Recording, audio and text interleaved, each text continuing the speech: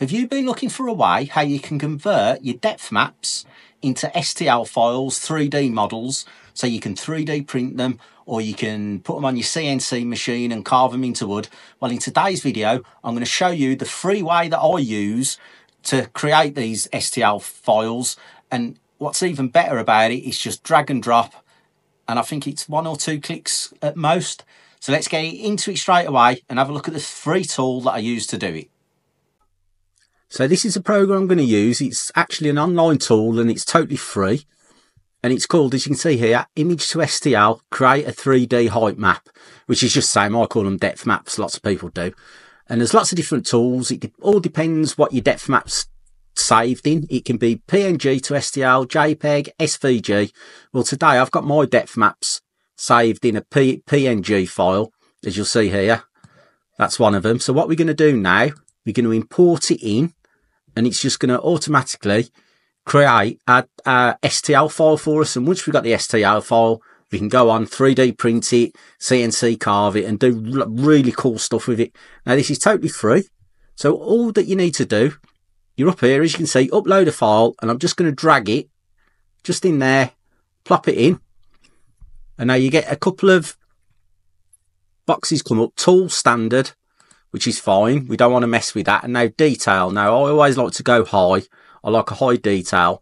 Now, base, this just means if there's any areas which might be problematic, be very, very, very thin, like say on this one, there's lots of dark areas, real dark black. If we just say 1mm, that'll make those a minimum of 1mm. So basically you won't have no holes in your 3D rendering. So I just do that, and then it's just as easy as that. You just click convert to STL. And as you can see, it's processing. It doesn't take very long at all. And there you go. There it is. Now what I'll do, I'll save this out, and then we'll open it up and we'll have a closer look, and we'll see just exactly how well it's come out. So all you do then is you click this button here, download, and it will download it into your file. Now, as I say, it is a free program, so you do get a pop-up ad, but you just close that. And as you can see, it just plops in your download folder. And then we have a look. There it is. I'll just quickly put it on the desktop. Comes in a zip file. You unzip it. Now let's have a look. Let's open it up. Now look at that.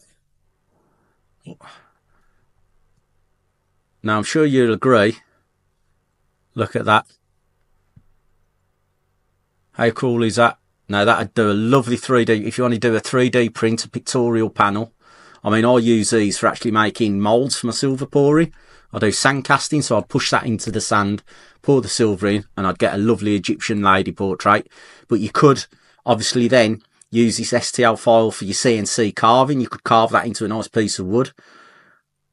And look at it, it's just so cool.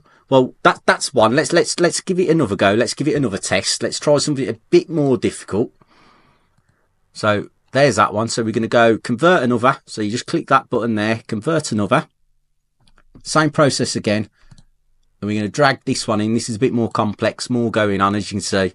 A lady with machines and monsters. Detail again high. Base 1mm. Now, there is some other settings over here, but these are just size settings, and I'll just leave those alone.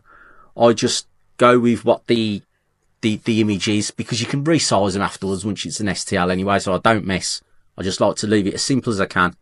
So let's see how this one goes. And here we have it. Look at that. Right, let's download that. Click download. There you go. Let's put it on the desktop. Again, we'll unzip it. Let's see what we got.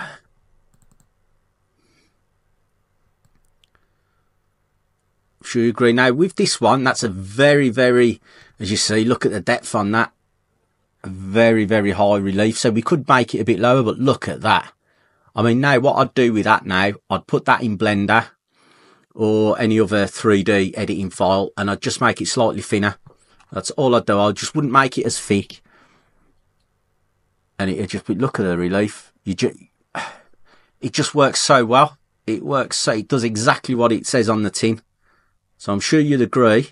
You get some really cool results. We just got a little bit of a fault round by the face, but as I say, if we make it thinner, if we put it in Blender or any other 3D software, we can just make that file not as thick, and that'd sort that little problem out. And I'm sure you'll agree, for a free program for creating STL files, it's wonderful. And there it is, image to STL. Now, if you have found this useful, I got another program here, another video here that actually shows you how I make the actual depth maps I've been converting. So it might be worth you checking that out. Cheers for watching.